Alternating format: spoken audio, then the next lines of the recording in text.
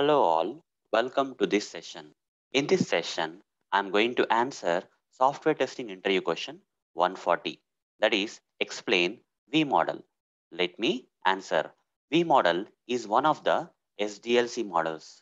There are different SDLC models like waterfall model, then we have prototyping model, iterative incremental model, spiral model, V model, agile model, RAD model and Big Bang model. These are the different SDLC models we have, and V model is one of the SDLC models. So what exactly is this V model? V model is similar to waterfall model but has some differences. Okay, it's similar to V model is similar to waterfall model but with few differences. So let me explain more about how waterfall model and V model are different. How V model is different from waterfall model. Okay. Let me show you a diagram first, how the V-SDLC model looks like. This is how a V-SDLC model looks like. It looks in the form of a V shape only. Okay.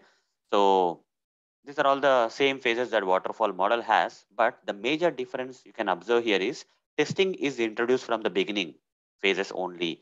If you talk about the waterfall model, if you if you know this waterfall model, in the waterfall model, the testing will come only after the development phase, right?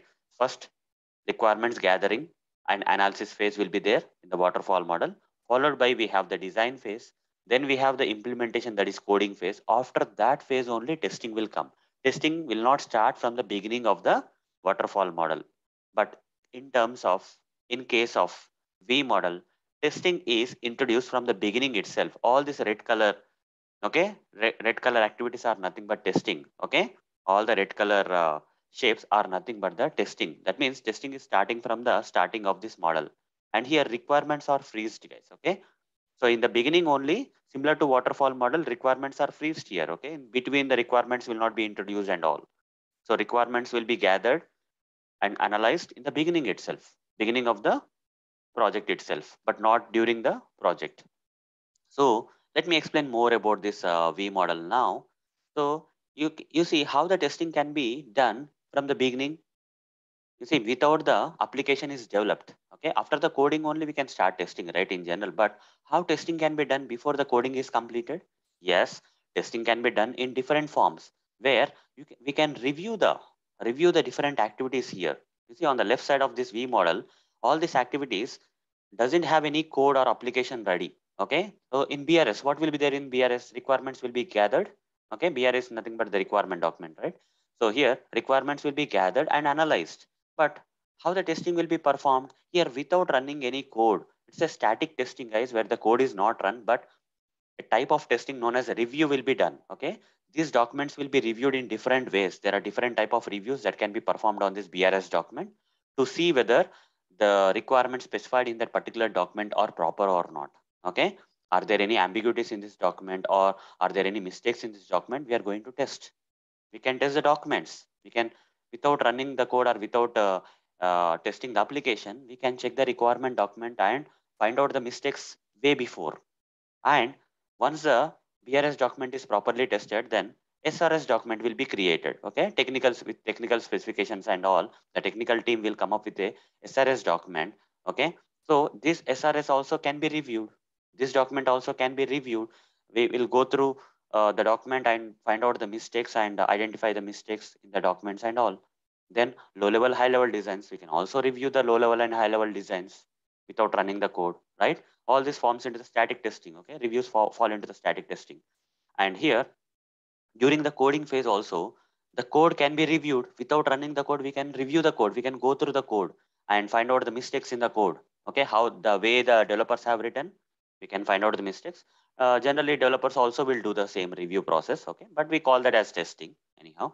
We will review the code. Okay, without running the code, we'll verify the code. Okay, there are some tools in the market which can review the code and give us some suggestions. Okay, here simple, guys. In the V model, the testing will start from the beginning. So here static testing will be performed before the coding is completed in the form of reviews. So we'll review the documents, designs, and the code that has been written without running the code. Okay, all this will be reviewed. That's the reason the testing can be performed from the beginning itself. Okay, by performing this different type of reviews on these documents and code without running the code.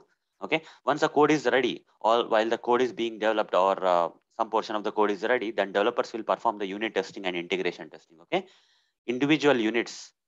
Okay, the entire code will be broken down into individual units where which cannot be broken further. Okay, such kind of small units they will break into, and that individual one by one unit they will test. Okay, individually the unit pieces of code will be tested as part of unit testing by developers. And after the unit testing is completed, developers will go for integration testing, well, where they will group the logically groupable units into different groups and test them as a group. That is integration testing. Okay, all the units will be combined logically.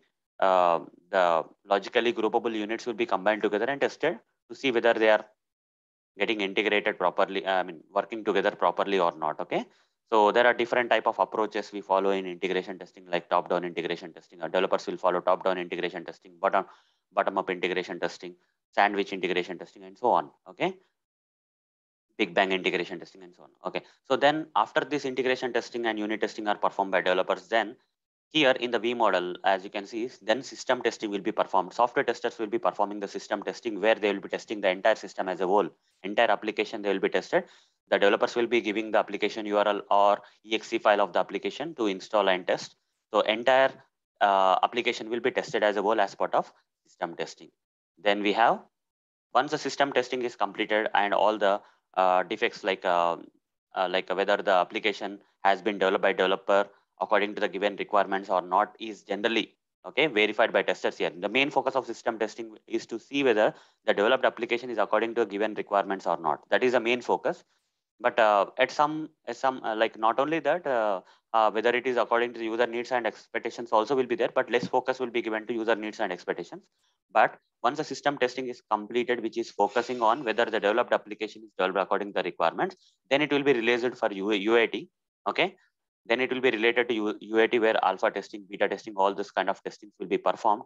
Okay, by the customers at the developer side and by the real end users in case of beta testing and all. In UAT, different type of UAT will be performed like alpha and beta. So as part of that, the customers will be performing this mainly. Okay, the testing, where the main focus of the testing of UAT will be on the end users needs and expectations, whether the developed application is meeting the end users needs and expectations or not. Okay, based on the feedback received from the users, the testing will be performed. Okay, here more focus is on user needs and expectations before releasing the software into the market. After UAT is there and after meeting the user needs and expectations, then the software will be released into the market. Okay, so this is what is a V model, guys.